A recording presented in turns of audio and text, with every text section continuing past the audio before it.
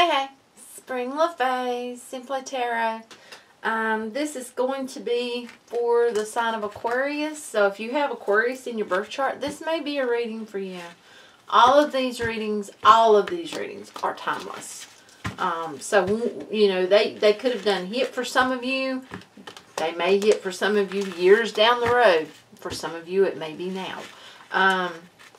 Yeah, so I would definitely, you know, not put an emphasis on date as far as a reading. You know, if you feel drawn to it, there's a reason. Or if you feel drawn to the name, there's a reason. And, yeah, just saying. I had someone comment just the other day that a reading I did a year ago was actually happening in their life now. So, yeah. Okay, what we're going to look at is I want to know what are your strengths? Strengths for Aquarius, please. Aquarius' strengths. May I have one more? Strengths. Yes, thank you. Okay.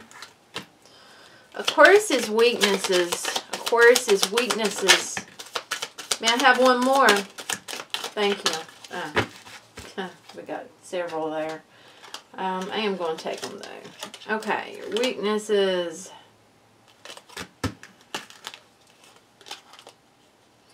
Where you have strengths at is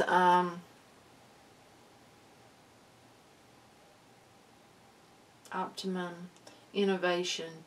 You're very innovative. You know, you want to live. You want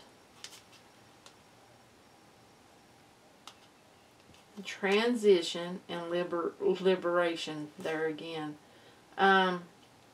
It's like you really, you know, you need to put forward what you need to do. And, you know, as far as transition, you need to let things, it's like you need to flow with things. You need to let them flow. You need to let them take place.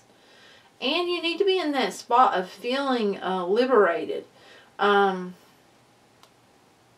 It's like you have that desire, that want, but this is a feeling of, oh my God, this is strengths. You see, I was seeing this as weaknesses. For someone, this is weaknesses. Okay. I read this as strengths. So you're very innovative. And, you know, for those of you that this is your strengths, as far as transition, it's like you are flowing into that space that you need to be. That spot of liberation. Feeling liberated in what you are doing. Okay, now, for weaknesses, we got the world, fulfillment, celebration. So, you put a lot of, it feels like thought into wanting that fulfillment, where you need to just give it to the universe. You need to manifest it, you know, say it, feel it, give it. And, you know, celebrate life. Blessings, well-being. You know, be grateful for what you have. Give them wants and them desires. Then we have action and focus. That means take action in your life and focus on what you need to focus on now, while you manifest what you want. That's what that feels like. Yeah, High Priestess. Follow your intuition. You know, and we got sacred knowledge here. You have so much within you. It's like you have this desire for this fulfillment, you know, for this celebration to come about in your life when you already have so much to be celebrated.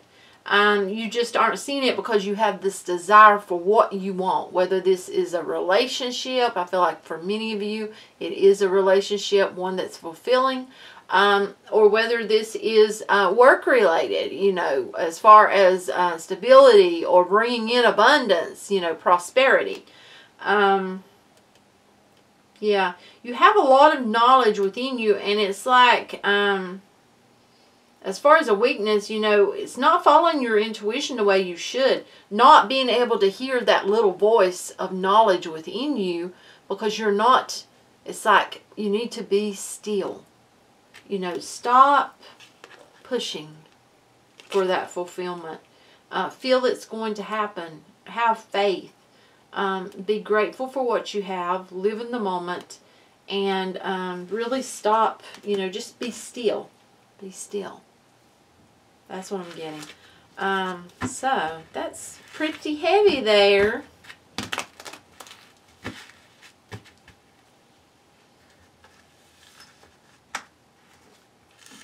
Strengths and weaknesses. Okay. Now, what else do we need to know for Aquarius? What else do we need to know for Aquarius? Aquarius, Aquarius. Aquarius.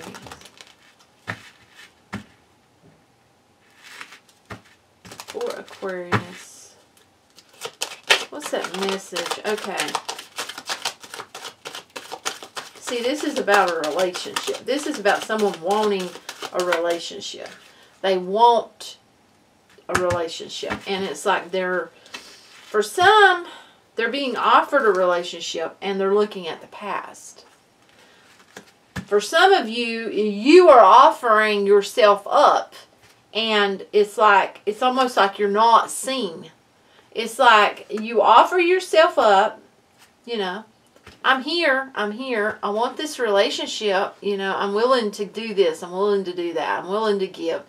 And it's like they just are blind to you. It's that type of feeling.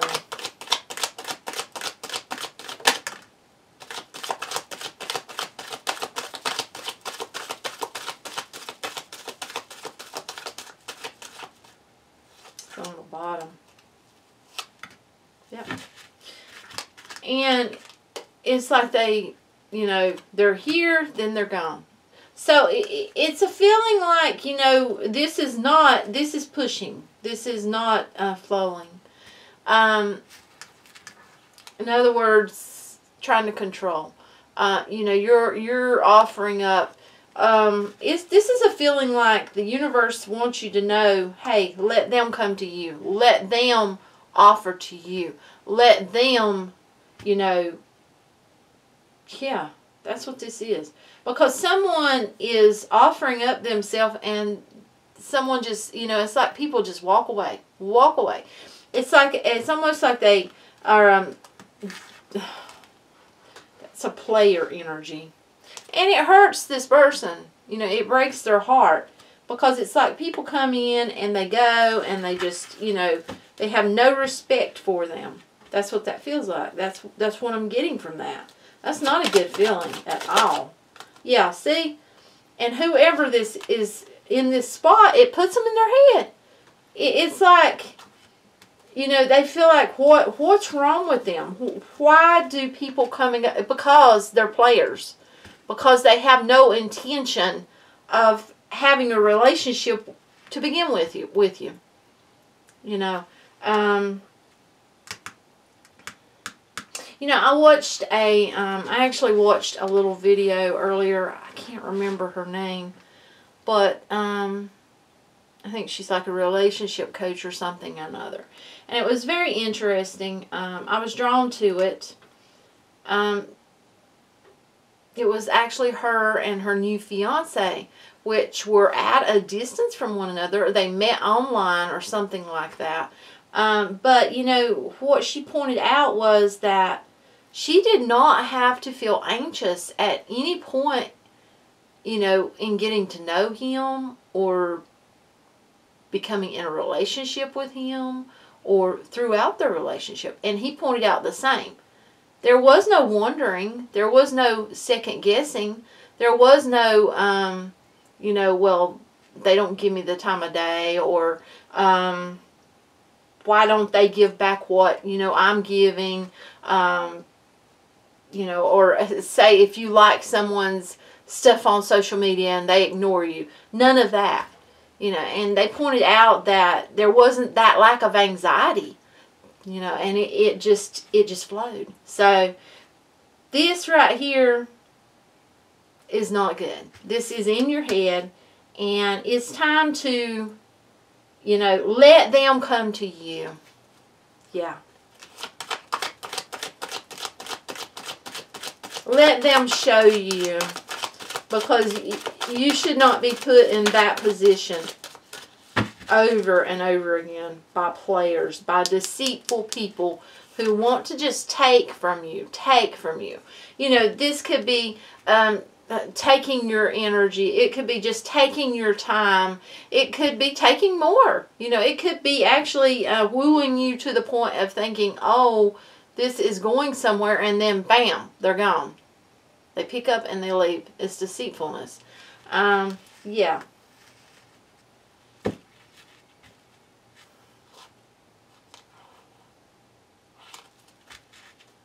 Heavy reading here.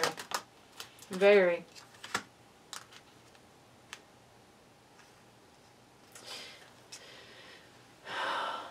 You're the magician. You don't have time. You're the magician for that. Drama from a person that does not want the same thing that you want. You know, manifest what you want, because it's clear that you want something real and you don't want to be in this spot right here.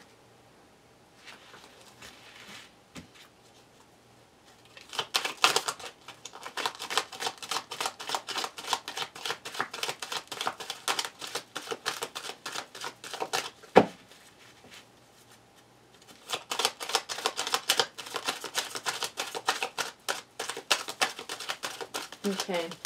Yes. Okay. Future person. Didn't see that coming. So, future person. Show me the future person. Who is the future person? May we see the future person, the person on the path. The person on the path. See there? Right there. Right there. I want you to look. Got the World card. The ending of this way of doing things. The ending of being in your head. The ending of letting people, because this is for whomever. You know, women do this to men too as well. It goes both ways. You have players on both sides of the field. Yeah. So whenever this is ended, there's a beginning. You know. World card, ending, beginning. And look at her. She's holding herself with grace and elegance, because she knows that, you know, she put forth what she needed to put forth. She's done what she needed to do. Things are flowing. Flowing.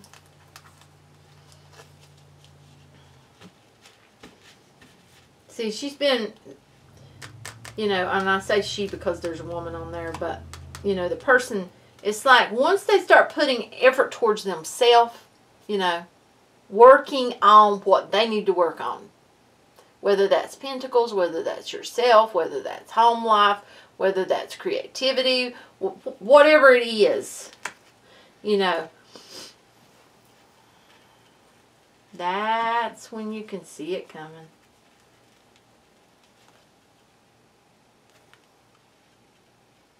Page of Pentacles. Get ready for it. That's when it's coming. That's when they come in. Tell me about this person. The person coming.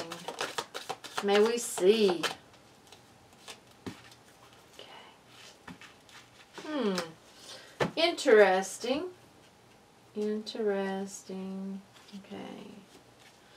Why is the Three of Swords here? Why is the Three of Swords here again? Beginning.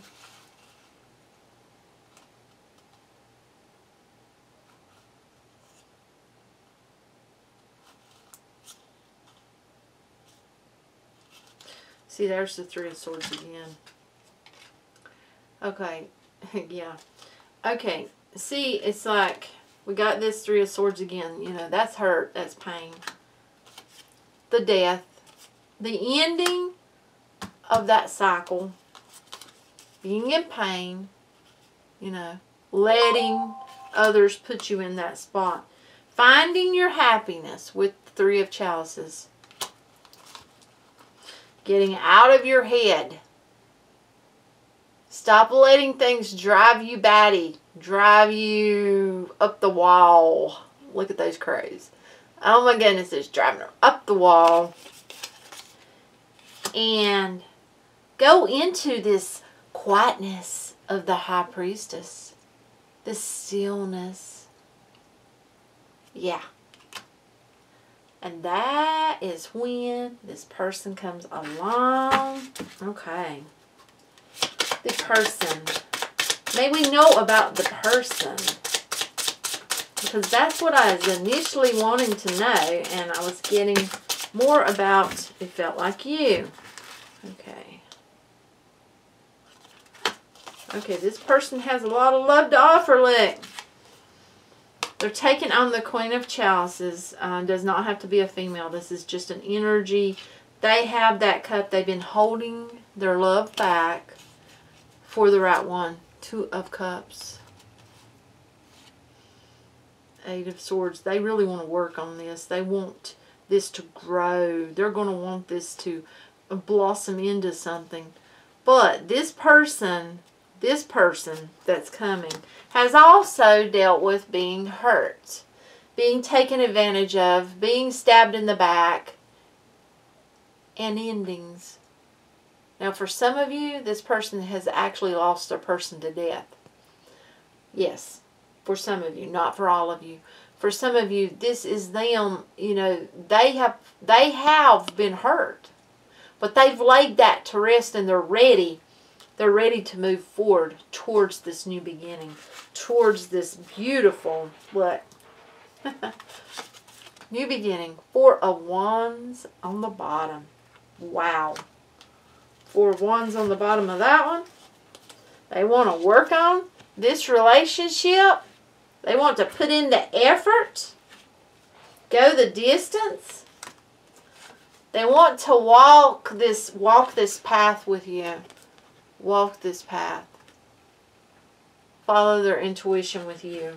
It's beautiful. This year is beautiful once you take control of the mind and, you know, patterns and, yes.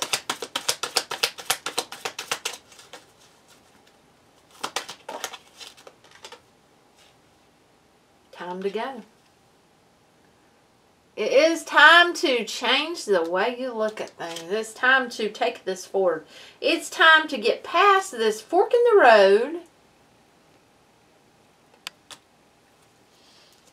This time. That's beautiful.